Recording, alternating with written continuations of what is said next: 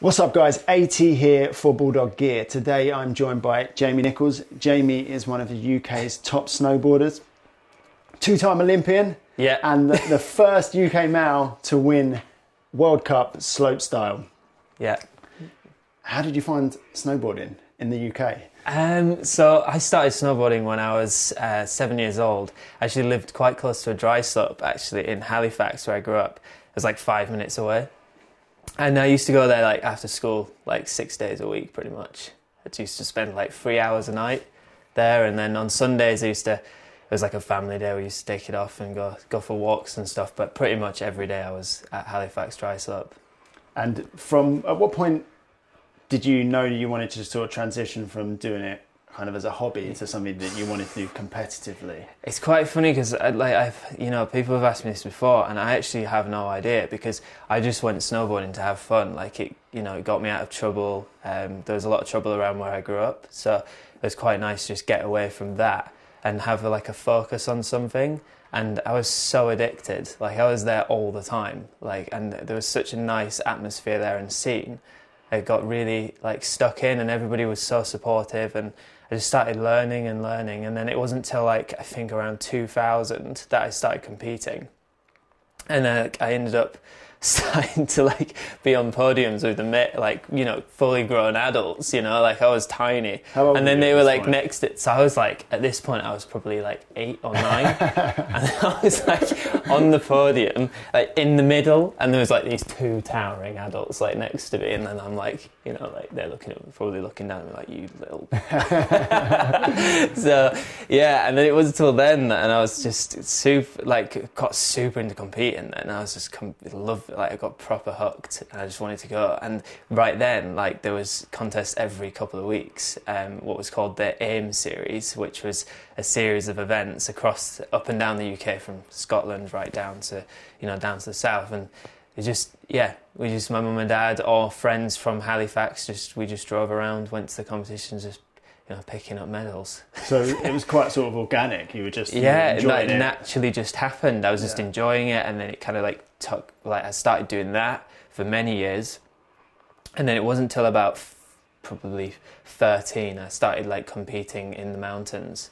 By then I wasn't professional or anything. I was just enjoying it and loved snowboarding. Do you think that's quite a common thread in extreme sports as a whole, the kind of just enjoyment of the process, and then just the competitions coming as a by the by of being good? Yeah, I think so. I think so, because I never, like I said, I never got into snowboarding to do that. So it kind of just naturally happened. I just went snowboarding because I enjoyed it, and naturally, went to competitions and started doing quite well. But I was never cared really about anything like the Olympics or the money. Nothing like that was ever a focus.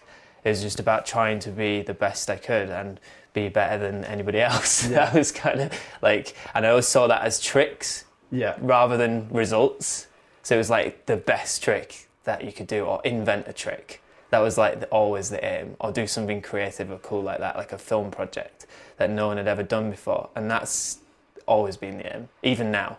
Do you think there's less pressure on that way, when there's less of kind of a funneled approach to, if you look at more mainstream sports, I know you guys have got a league and you've got your World Cup and Grand Prix sort of circuit, but do you feel like there's less pressure because the more of a freestyle element, so you're just enjoying what you're doing? There's nothing the competition is kind of just something to aim towards, but I think the competitions, yes, I think the competition, of course, enjoy the process, but the competitions are quite good because those tricks that, it's so easy now to see what everybody's doing because of Instagram and social media. But back when I was competing, when Instagram and stuff wasn't a thing, everybody used to turn up to these contests and be oh my god, he's learned that trick, and no one would ever know. Yeah. So but now you can see what everybody's doing, so it's never really a secret. But it's quite good because it's a good, everybody knows each other, we're all good friends. It's all quite a small community.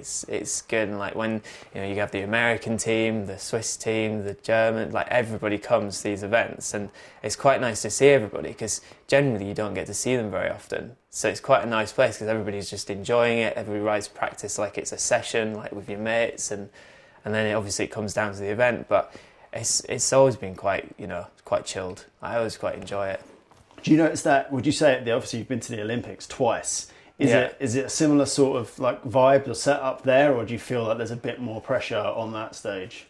In terms of like the snowboarding part, like when everybody's in, you know, everybody's riding and stuff, it's just like a normal session. Like you just got an Olympic bib on. Like it's quite funny because I try and always kind of focus on it, just enjoying the snowboarding part and the moment, and not actually trying to overthink like, yeah, there's millions of people back home watching me on TV.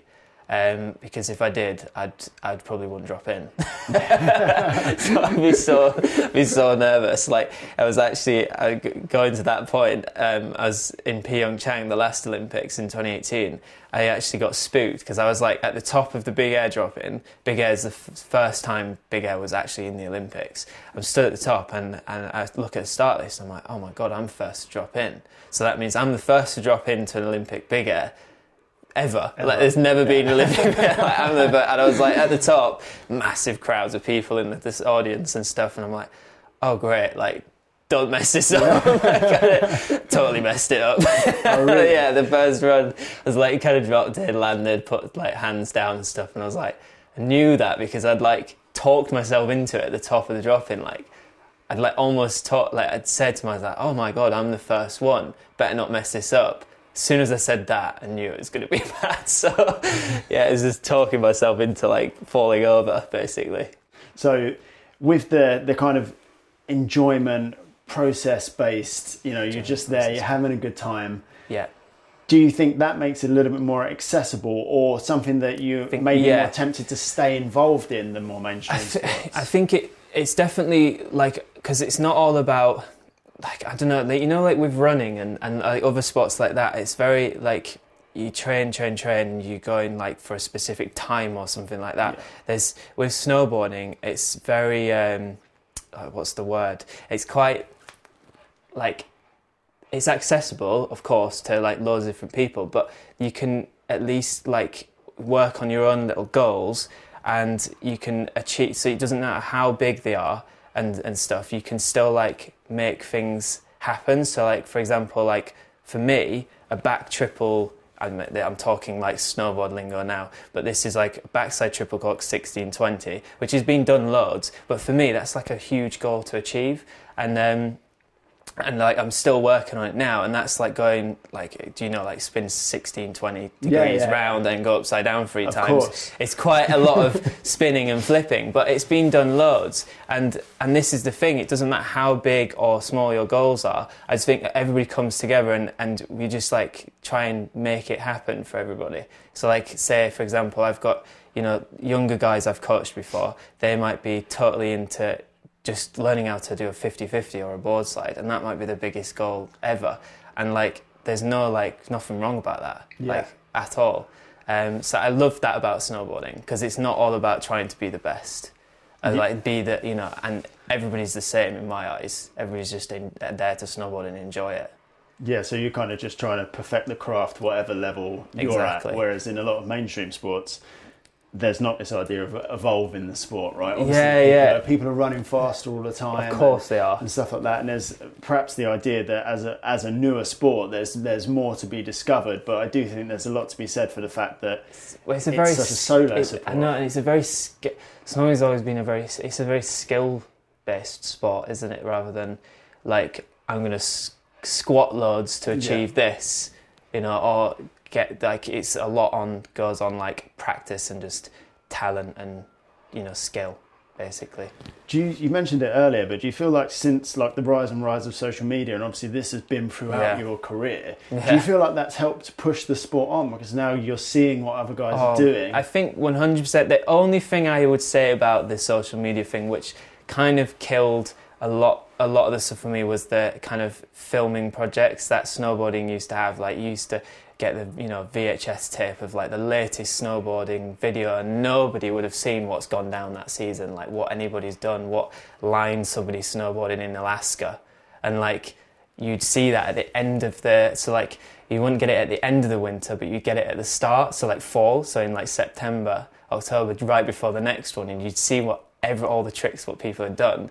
the winter before, and it'd be so exciting. I remember like used to like come home from school, stick a DVD in the DVD player and see what people are getting up to, and then I'd go to Halifax on my bike and then try and do these tricks on dry slope.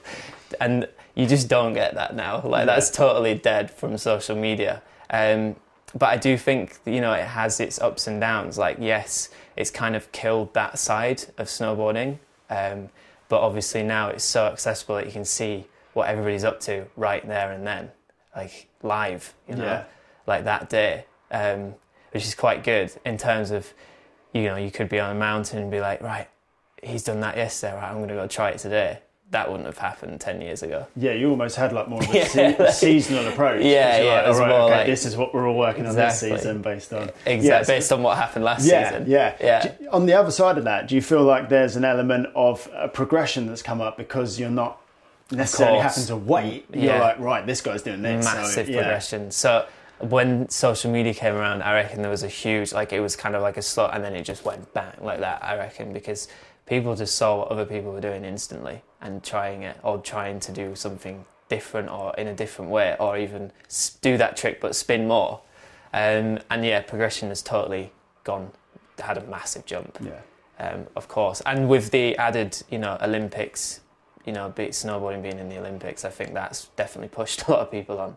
Yeah, for sure. Do you think that's encouraged a lot of new faces into the sport as well? Yeah, 100%. Like, I definitely feel like there's more people now at World Cup events, getting people from loads of different countries competing to try and go to the Olympics. And I think that's, you know, it's amazing. Like, it's so cool, you know, and it's bringing so many different countries together in one place, which normally it wouldn't. And it's quite good. It's a good crack. So you said you left it quite late to qualify because of your feelings towards the Olympics. Why did you, obviously it was the first time. What was it that you kind of disliked about the idea of your sport going to the Olympics?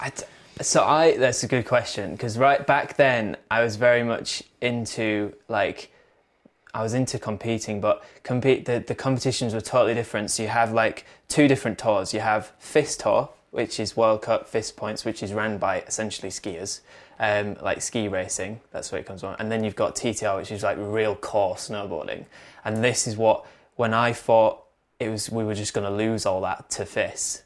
And this was the problem, because FIS took control over the qualifying system for the Olympics, which they have done, you know, with skiing. Like all winter sports is generally run by FIS. So obviously snowboarding had to be run by this federation, which was kind of like against everything that, because I really wanted it to be TTR, and a lot of people did, which was called Ticket to Ride Snowboard Tour, which was like you have loads of different events all over the world and they're all ran by snowboarders, and we wanted to keep it that way, and it ended up being not that way. So this kind of like did have like kind of, because now a lot of those events in TTR like don't happen anymore. So like there used to be one that I used to go to in January called O'Neill Evolution, and then there's like Burton European Open, and I used to go to those every January, even from like being 13, 14 years old, and both don't happen anymore. So essentially a lot of competitions kind of died off because of the Olympics is now the major focus. You've obviously got the X Games, the Dew Tours and stuff, and they'll always be around, and they're not connected at all to FIS. But FIS generally hold, like the Burton European Open in January is now called the Lax Open, and they're kind of good because they kind of separate themselves a little bit from it, but it's still, you can still get points towards the Olympics at that event, and I think that's kind of generally what's happened. And at first I kind of didn't really feel like I wanted to be a part of it, but then everybody jumped on that bandwagon, and then it was just like, you know, it's quite hard to like, you just had to follow. So in that sense, but it's really good. Like Olympics has done a lot for snowboarding. It's definitely put more into like the mainstream and stuff. Like more people in the UK probably know what snowboarding is now, and that kind of slope style big air disciplines. And I think that's quite good. And I am glad that I did go for it in 2014, because if I hadn't, I would have definitely regretted it. Yeah, and obviously it's a chance to represent yourself on that. Yeah, on that and your country and stuff. And I would have definitely felt left out if I'd not like got some of my ideas and gone for it in the last two events. It was just so annoying that it happened to be the last event, and it was like I needed that result or I wasn't going. It was that simple. Yeah, and that kind of goes against what you were saying earlier about not wanting to feel the pressure of Exactly, yeah. And that was the worst thing, and I hate having to feel that pressure, and I don't like it at all. And I've never since then not done it again. Like, I've not left it to the last minute. Like the Pyeongchang one, I like made sure like I qualified with ease. You know, I wasn't just ranking in to the top 40. It was like, right, I'm going to get myself here to like 10th, 15th in the world. So I'm definitely going. Yeah. So I didn't have to rely on that last event. That's actually quite interesting. I think it's quite evocative of action sports in general, that you were in kind of the position where you had the Olympics on kind of almost a take it or leave it type basis. And I think in mainstream sports, it's something that obviously people work their entire lives towards. Do you feel like in action sports on the whole, there is a sort of coming around process to the Olympics where people are kind of accepting their sports being, I don't want to say swallowed up, but becoming part of the Olympics, and there's changes in that, right? Of course. And I totally, like, back then I just thought it was a bad idea. And now I've come around to it being like, I think it's, you know, it's good to have it. Because it's nice to have, like, you set goals and stuff to be an Olympian and stuff, and that's like a big goal. Like in any sport, that's like probably it is the highest achievement you could possibly get to in sport.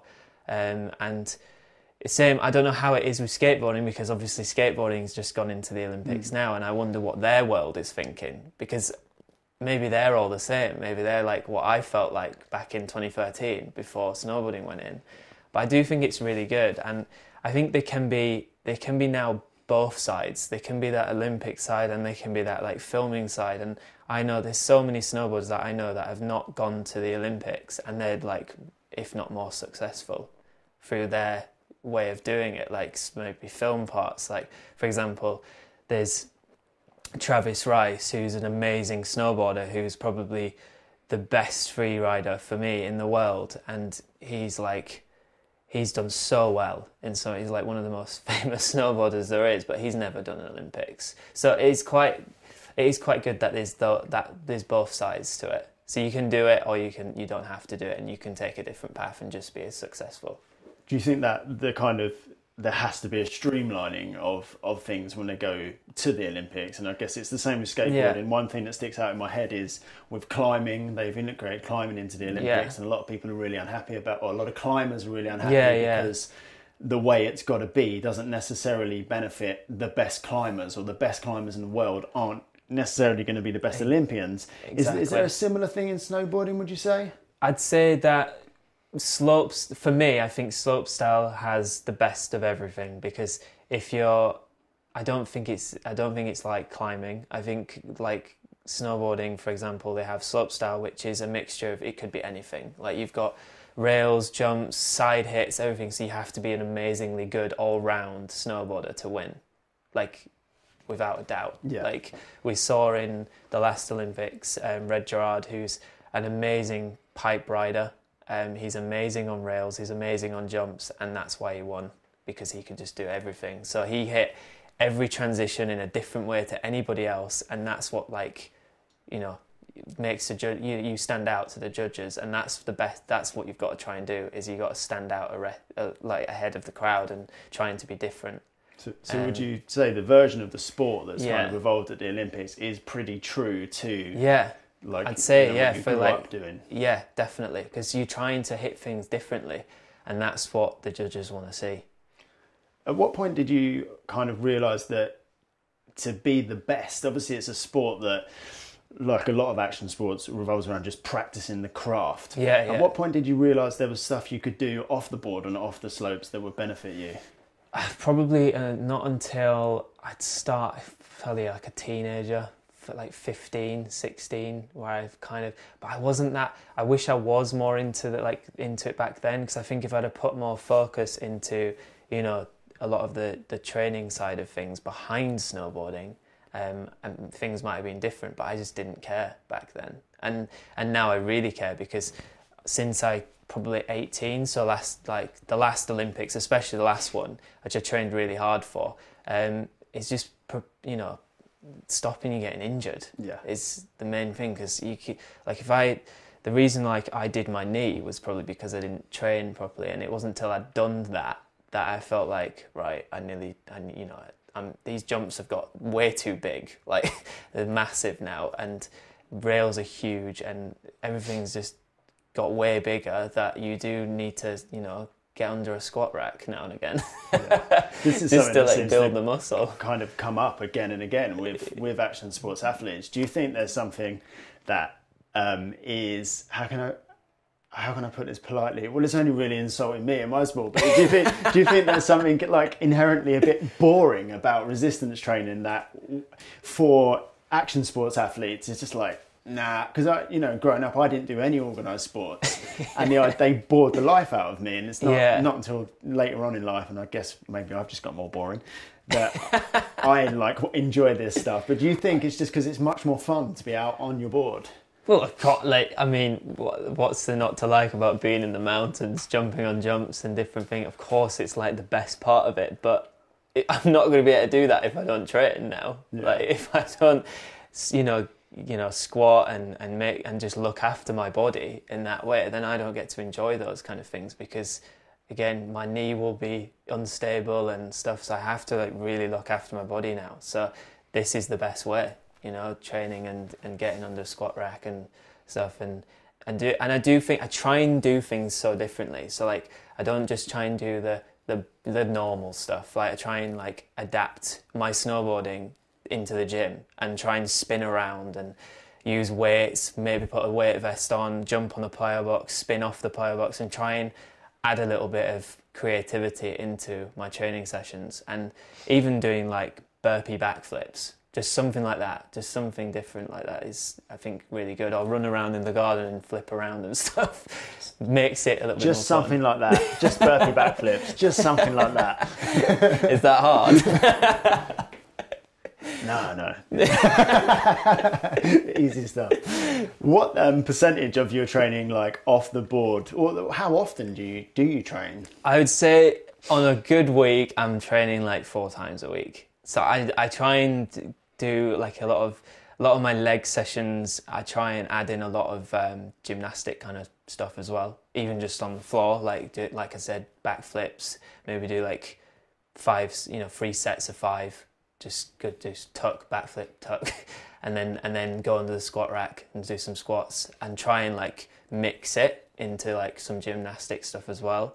So that's generally what I do with the leg session stuff, and then upper body I kind of just keep it very like generic, like say like like overhead, like shoulder stuff and chest stuff, and very, just to keep, because obviously if you take a fall on the shoulder, if you've not got strong shoulders, you break your collarbone, pop your shoulder out, and that's 10 weeks off a board, so you can't risk that. Is that kind of the biggest thing to you with resistance training, is sort of bulletproofing your body and just basically, sort of but not building too much? So this is like the fine line of trying not to be too heavy, but obviously trying to be strong. It's just it's difficult to try and manage that for sure. I found it quite interesting there that you've like actually named some reps and sets, which obviously is quite a traditional approach to training, whereas the actual movements you're doing are obviously, you've got traditional movements like burpee backflips that we all do, obviously. But what percentage of your training is based around more traditional stuff, like just squatting for sets and reps, or do you just sort of feel it out and experiment with it? I'm always experimenting. I've got a whiteboard there and I never use it. I never write down my sessions. It's giving me a twitch that there's nothing on there. Yeah, I always I try so hard to follow my sessions that people give me, and I'm terrible at sticking to it. I'm like, oh, that looks fun, I'll do that. Like I never really have like a specific training regime. Like if I wake up and I can't be bothered, I just won't be bothered, and I'll do it the next day, or try and do a double session one day because I can't be bothered. Like I don't know, it might be because of becoming a dad. Like sometimes I'm just too tired to get up and do a session. But I'm generally I just kind of take it by ear, like do it when I feel like it. Sometimes I'll come down here at 10 o'clock at night because I feel like doing it at 10 o'clock at night and not in the morning. And I don't really, I'll just do it like that. Do you think it's really bad, probably, isn't it? No, I actually don't think it is at all. I don't think it is at all. Yeah. There's like the best program in the world is the one you're going to stick to, which brings me on to my next question, which is if you 100% had to, you were given a 12-week set of programming that you had to follow to the letter, do you think that would put you off of training? Yeah. Yeah. I think so, 100%. Yeah, because the thing is, I'm so bad at like following I would say the rules. Like I feel like if that's like a set session, like I can't break away from that, can't break the rules. But I love breaking the rules, so I have to. So I'm pretty bad for sticking to it. Yeah, I would say it's not a good thing for me.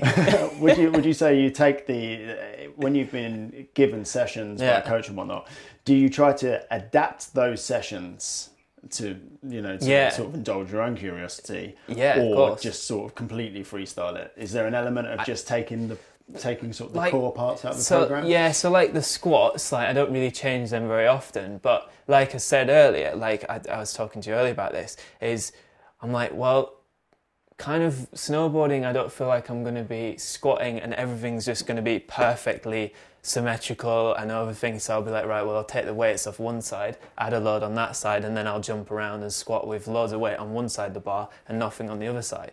Because I feel like that's most likely to happen when I land on a snowboard, is my weight is probably over, maybe more of my front foot, over my back foot, and I've got to like throw my weight over and counteract that to land, essentially. So this is great, just squatting with weight on both sides, but I think it's good for building muscle. But for that like fast twitch and stuff, like I think it's good to kind of mix it up and try things a little bit different. So you're looking for things that have immediate carryover into your sport as far as you can feel it. So if I do jump squats and I'm landing, if I've got loads of weight on one side, I'm having to like try and balance that and then go again. And that, I think, is as close I can get to landing on a jump on my snowboard. And how much carryover? So how long have you been kind of resistance training? How long has that been a big part of your... I'd say probably 2018, 2016, 2015, 2016 was when I started focusing a lot on this kind of training. And I do think it's helped because since I did my knee, I've kind of knocked it into like effect, like I've got to do this because if I don't, things like this are going to happen and I can't be not on my snowboard for this long. Yeah. Because that was long. Like, I mean, 6 months not snowboarding sucked. Yeah. I didn't want that to happen again. So do you think that doing the resistance training not only obviously has helped you to rehab and then now you're kind of prehabbing, you're making sure you're injury proofing yourself, but do you feel like that kept your fitness levels up as well? Of course, and kept my focus, like, because I mean, I don't know, but I feel like everybody, if you don't train or do some sort of exercise every day, I'm grumpy, man. Yeah. Like, I'm so grumpy. Like, it's like I'm hangry. Like, so I feel like I need to do some sort of physical exercise every day to keep happy. And when I'm home, gym training, strengthening, rehabbing, whatever it is, I need that, like, something for an hour a day to do. Do you feel like it maybe helped you kind of feel like you still had skin in the game as well because you're still training? So obviously, you were still a snowboarder through and through, but you were working towards something of course, like working towards being a better snowboarder. And obviously, the more I'm on my snowboard and the more I can stay not injured, the better I can be. Those injuries are just setbacks, but sometimes it's good, like, to have I always believe everything happens for a reason, and if I'm injured, then it means I need to take some time out and work on myself and get strong again and come back better. Would you kind of advise that any young snowboarders getting into the game now who might think, I don't need to do all of that stuff because I'm invincible? I don't know. Yeah, I think it's important to start. Like, I don't think it's important to start super young. Like, I'm not saying like really young, but I think it's good to do some sort of strengthening and stuff. Even like with the resistance bands, I think they're brilliant. Like, I take them everywhere with me, and some of the younger ones are always like using them and stuff, and I think that's great. Like, a lot of like knee stability. Like, if you put it on a pole or something and stretch it out, and then do like even for warming up, man, like even if you're young, and you should warm up, like definitely, because that warming up definitely prevents injuries. Even if you're 11 years old, I feel like it's an important thing to do, like it stood up at the top of a mountain, it's freezing, it's minus 10 sometimes, maybe more, and if you're not warm, that's, it doesn't matter how young you are, I think injuries happen. Obviously you bounce back quicker, but I think it's important for yourself to do it then, because it might help you in the future. Yeah, and create that good habit, right? I think when you, like you say, when you're younger, you might bounce back quicker, and that might not necessarily, that might just be because what you're doing is not as stressful on your body, perhaps, as what you're doing now as an older athlete. But do you wish that you'd started at a younger age? I wish someone had taught, but I mean, when I snowboarded back then, it was very different. The Olympics wasn't the highlight. Everybody just drank and smoked weed. Like, that was pretty much the snowboarding lifestyle back then. It's totally different now, of course. But I feel like we could be good examples going forwards to that younger generation coming up. Yeah, you mentioned this to me earlier, actually. I wanted to kind of bring this up and circle back to this. I found it was just quite an incredibly sort of profound thing to say. And you spoke about how the stuff you're doing now for the good of the sport is for the next generation, of course, coming up. And did the Olympics factor into that? Yeah, and I don't want to feel like I've had all this amazing fun and experience and stuff and gone to the Olympics and then that not be there for future. I feel like I'd have failed as an athlete if I didn't carry on that. Like, if I hadn't passed that down or made sure that when I retired from snowboarding, I didn't give back. Because I feel like if people coming up don't have that platform that I did growing up and going to the Olympics, then it'd make me quite sad. So I feel like there needs to be something there. And I feel like we're on the verge of even losing it, and even now. And I'm trying my hardest to like make sure there's, talk to people in the industry, like talk to the team and make sure there's a platform for those younger ones coming up. And even because I feel like the lack of events now in this country, which there was when, like when I grew up, there's, like I said, every 2 weeks there was a competition. There is not that now for younger kids growing up, and not a way for them to show their creativity and how good they are in front of all, everybody in the industry in the UK. And there's just not that anymore. So it's trying to make sure like can still run events and trying to do stuff, but obviously you need money, and that is quite a rarity in snowboarding right now. But I do feel like things will sort itself out, and we'll get like we're getting there. Like, there's a platform and there's kids coming up, and we've got Mia Brooks on the team, who's amazing snowboarder for her age, and she's definitely one to watch out for. So there is talent there, and there's people coming up that can keep the fire burning.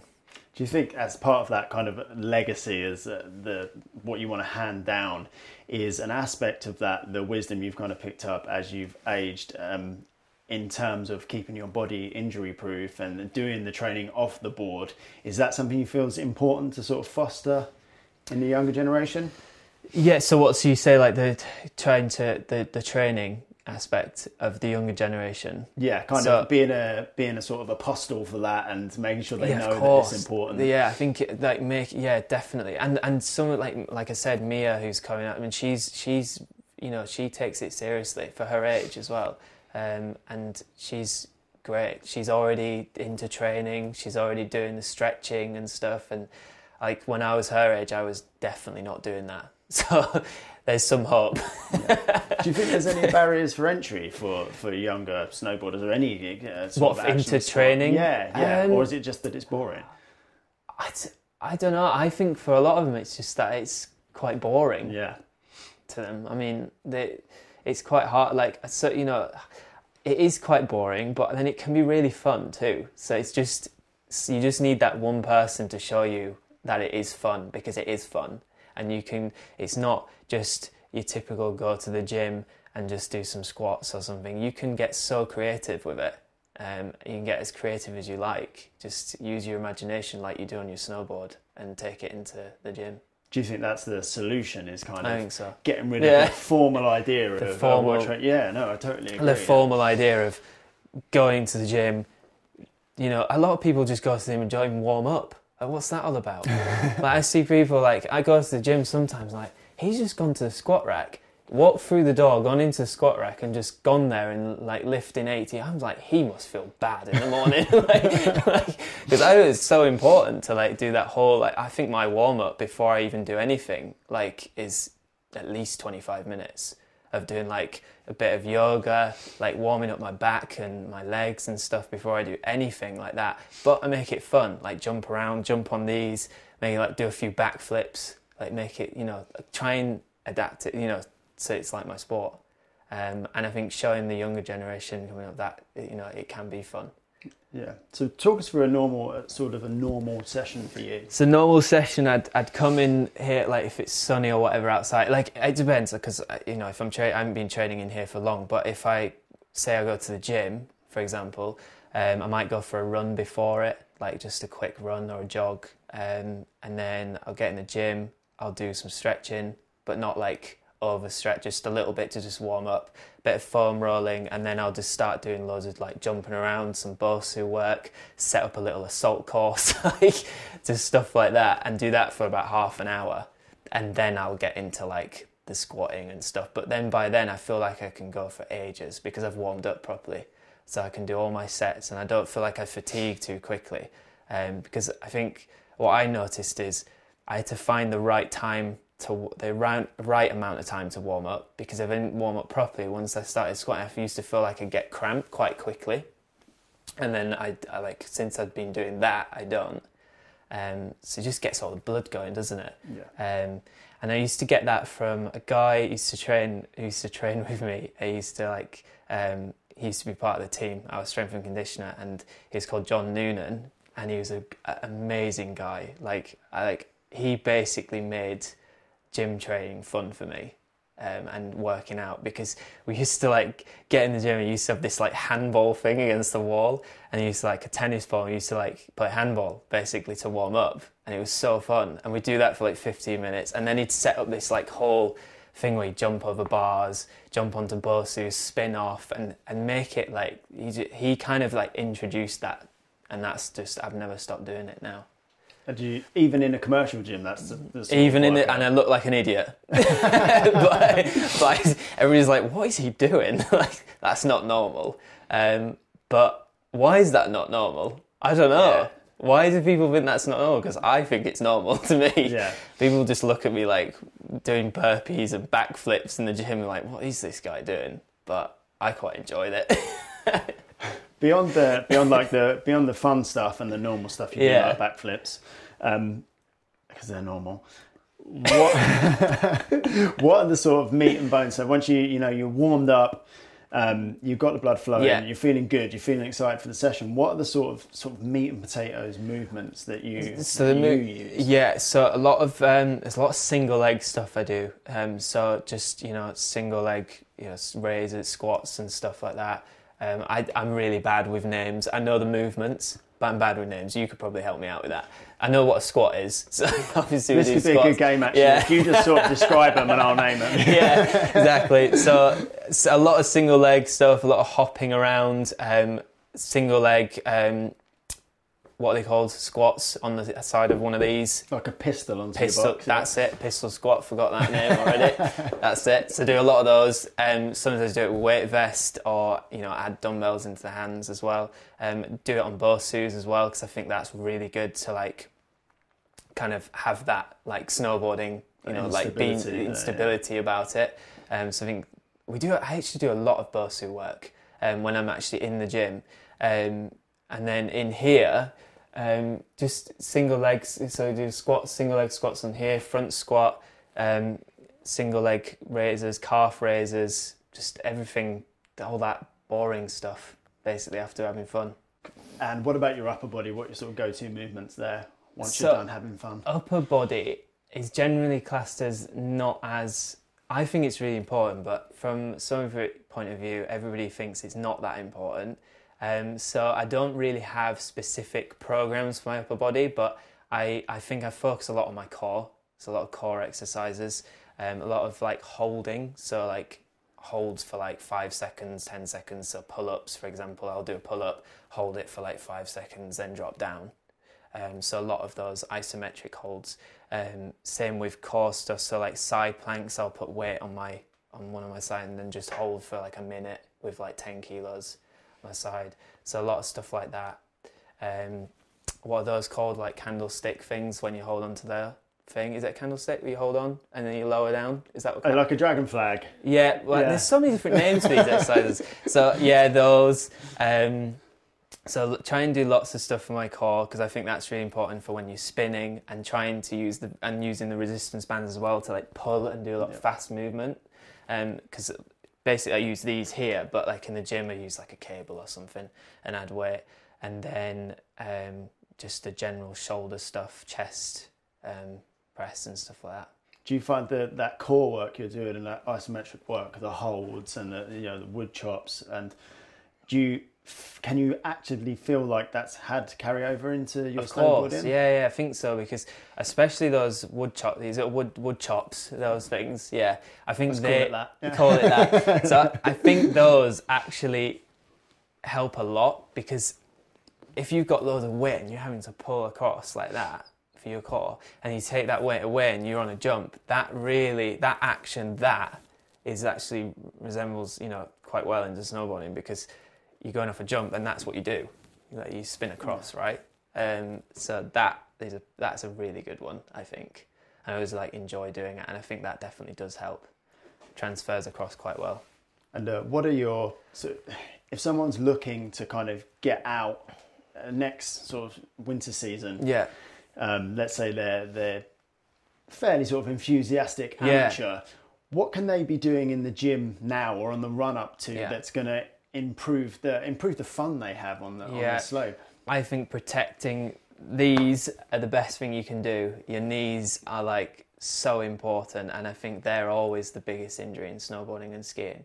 It's people doing their ACLs, MCLs, busting the knees. That's just typically a big injury in snow sports. And I think the things you can do to protect that are doing lots of single leg squats, Bosu, single around the clock, I like to call it, where you kind of do the toe touches. So you're on a Bosu and you go out to the side, you're out to the front, out to the back and the other side. And I think that's really good. And I think just doing a lot of band exercise as well, where have the resistance on the band on one leg, stretch it out and just squat down and then squat back up. I think just loads of stuff like that. You don't even need weights. Just get a few bands and maybe I use even a cushion sometimes. Just stand on a cushion, single leg, and do the toe touches. Sort of instability.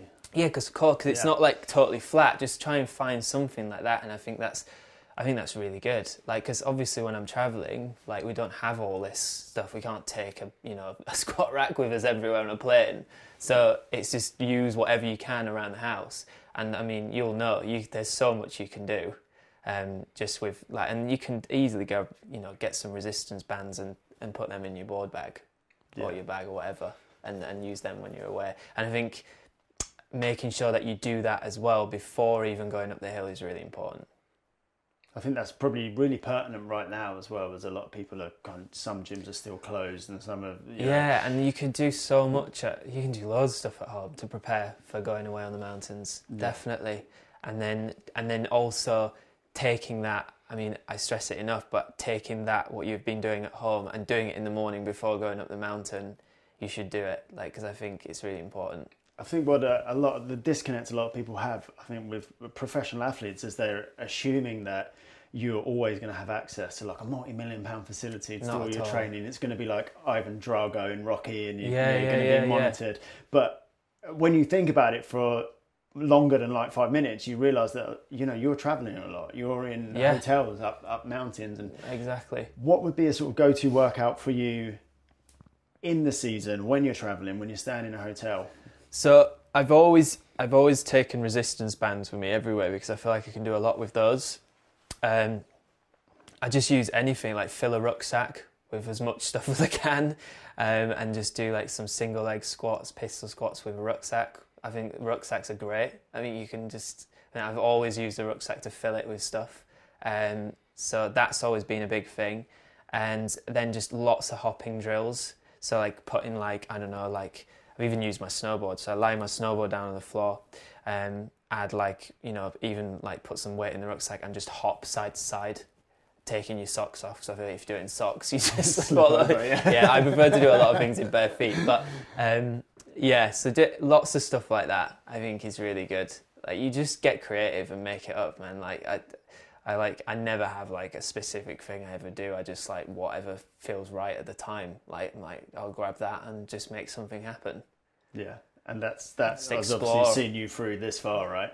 Yeah, and it's seen me through 2 Olympics. Yeah, I've never had like a home gym or anything like that. I've always gone to the gym myself, and like I've always wanted to build a home gym, but I've just never got round to it.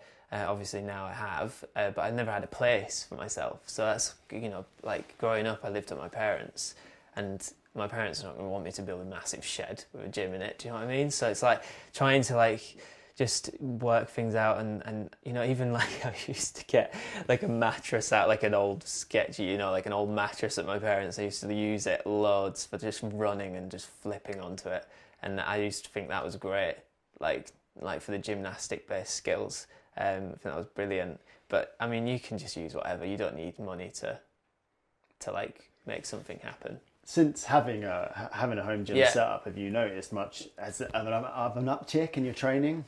I definitely feel strong. So like, let's put it this way: I haven't been on my snowboard for a month. I just went to a contest. I trained heavily in this gym for like a month. I went out there, hadn't ridden my board for a month. Like I'm talking a whole month. And then got there, did 5 runs training and landed my run like that. And that I've never done that.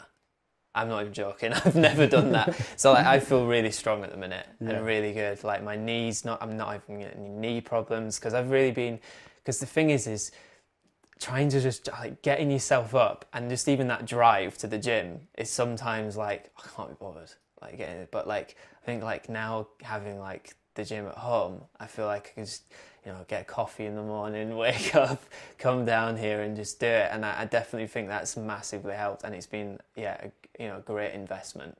Yeah, and probably the best investment for sure. I just wish I'd done it earlier. Yeah, and you're a father as well, right? So yeah, being able to not have that lag time where you're travelling to and from the gym, all of that makes a huge difference. And like so it's easy to say, not today, when there's a there's a drive super easy. You and there, right? Super easy. And I definitely think like now being a dad is definitely just that time, like getting that you just don't have time. So like any time you have, like, you know, like sometimes I put it down for a nap and I'm like, I might have half an hour or I might have an hour, but I don't know because she might just wake up and I might have to go back inside. So like having this is just great because I can just come down, bring the monitor with me. It's giving you those opportunities back, right? Exactly. And because my wife works as well and we're both working, we have to take it in turns. So having a specific training is just not, since having a kid, it's just not there. So having this now is really good. What kit have you got in here, and what do you think's made the biggest difference? Or what do you spend the most time on? What do you enjoy the most? I enjoy this, what I'm sitting on now, the plyo box. I love the plyo box. It's been horrible weather, so I've not really had it because I'd like to have it outside because there's a little bit more room than in here. But I just use this a lot for spinning off and on, even just doing backflips off of it. I think it's great. And then obviously the squat rack. So I've always wanted one of these because I feel like just if I'm feeling lazy and I don't really want to do any of these pistol squats, if I want to get any leg action in, I just go on there. Yeah. So I feel like I can't really be bothered doing these pistol squats today, but I feel like I could be bothered doing some squats. And I've never had a squat rack until a couple months ago, and I've loved it. Like I'm on this more than anything else. I think this and that. I just want to say that action sport athletes are a different breed because I don't think I've ever heard anyone say, if I'm feeling lazy, I just do some squats. I just do some barbell squats. Like, everyone else is looking for an excuse to swerve them. See, I'm looking for, I'm not too lazy. I love doing some squats. I'm down for it. And the jump squats too, I really like doing those. And then just freestyling it, take the weight off one side and mess around. I think that's brilliant. But yeah, no, this is definitely one of my favourite bits of kit, for sure.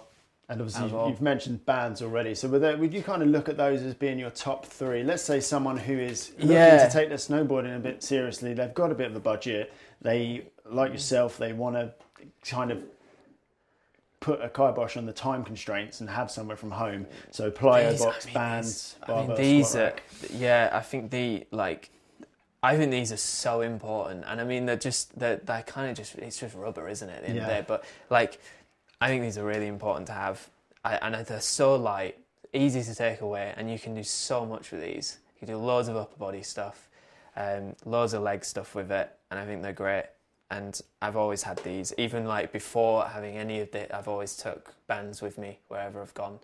I just think it's good for warm-ups. I actually took, not this one, but I had a black one, and I had it in my bag for like just before, like last week when I was competing. And then even like up on the top of the start gate before I drop in, because obviously you have to wait for our run. So that could be half an hour wait. So you just finished practice, everybody's dropping in, you're like 20th to drop, that could take 20 minutes. So you're up there, stood around for 20 minutes, you've just finished practice, and I think having one of these in your rucksack is really good, because I mean, you look like an idiot, but everybody's doing it. So you've got one of these to just keep warm, and like doing some squats with them. So I always find like, I always stand on it, put it round the back of my neck, and just squat loads. And I feel that's really good, and sometimes jump as well, and I think it's just doing that, I think it's really important. What I find really interesting is, as we've sort of come through the end of yet another lockdown, there's a lot of like casual gym goers who are knocking the idea of training with resistance bands because they think they're not getting, you can't get the same kind of workout that you do in the gym. Yeah. And I've spoken to a lot of professional athletes who are like, man, get resistance bands. But you can get a solid session with these. Like, I feel like if I stood on this and did like 50 bicep curls with one, I'd be pumped. I definitely feel like you just do more reps. Yeah, 100%. That's just it, more reps. Just obviously not as much weight, but I think they're good, man. So what's next for you? So next is, I guess, I've got some more of it, well, depending on the situation this winter, got, qualifying for the Olympics, and then, which will be my third Olympics, so we'll see if I get to that, but obviously, who knows what's going to happen. Yeah. And then I'll be trying to do some filming as well, so I like doing film projects, so hopefully, fingers crossed, I've got some projects on the go this winter. And we'll see what happens, because I was going to do one in the summer with the snow centre in Hemel, which is my first one I ever did. It was called Hemel Run, and it had like 11 million views or something. It was basically me riding through the snow centre and then riding outside. And I really wanted to do another one because we had a different idea, but it's been put on hold, unfortunately. But hopefully we can get that going again soon. Do you feel like, sorry, I'm probably circling back to something we should have spoken about earlier, but do you feel like with the rise of YouTube, that's given, I know you mentioned earlier that it kind of is not the same anymore because you don't get that pre-season VHS, but do you feel like with YouTube, it's given people an opportunity to make kind of more of an income out of the sport? Of course, because there's different avenues you can go down now, and I think that's great. I mean, I would say it's really difficult to make, it's not really about the money, but it kind of is, because you need to have money to go snowboarding, right? And do these projects. So when you kind of go down a route like that, you're kind of just scraping by. So a lot of the guys, you might get paid 10 grand a year, but that basically goes on filming. So you're actually not making anything, but it's a lifestyle. Yeah. And that's what, it's not about that. It's about just being able to get money to go snowboarding is kind of, it's an amazing lifestyle, and it's like you get to travel the world. Like I've been, by the time I was like 16, I'd gone all over, like China, Japan, Korea, like all over the place. And I'm lucky, that's really lucky to be able to do that. Just to see the world by then, it's like crazy. Yeah, that's absolutely incredible. And you grow as a person, and I was so mature for my age. Then it's mad. I think it's brilliant. Lucky, very lucky. Yeah. Well, thanks so much for chatting to us today, Jamie. Thanks, where can people find you online? So Instagram is just Jamie Nicholls UK. That's generally the platform I use. I'm rubbish on Twitter. I'm rubbish on Facebook. But Instagram's the best place to find me. Well, thanks again, mate. It's been an absolute dude. pleasure. Thanks, dude. It was really good.